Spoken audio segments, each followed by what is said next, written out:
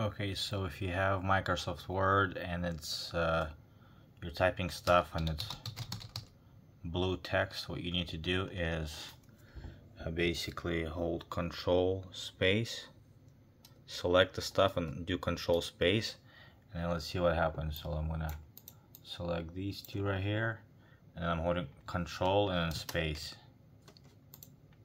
Boom. Let's do the same here. I'm gonna select it and do Control Space. Boom, just like that. Alright, hopefully that helps. Let me know if it worked for you. And if not, you can also try going to paragraph and clicking this and then clicking no color. So those are the two ways you can get rid of the colors on your typing.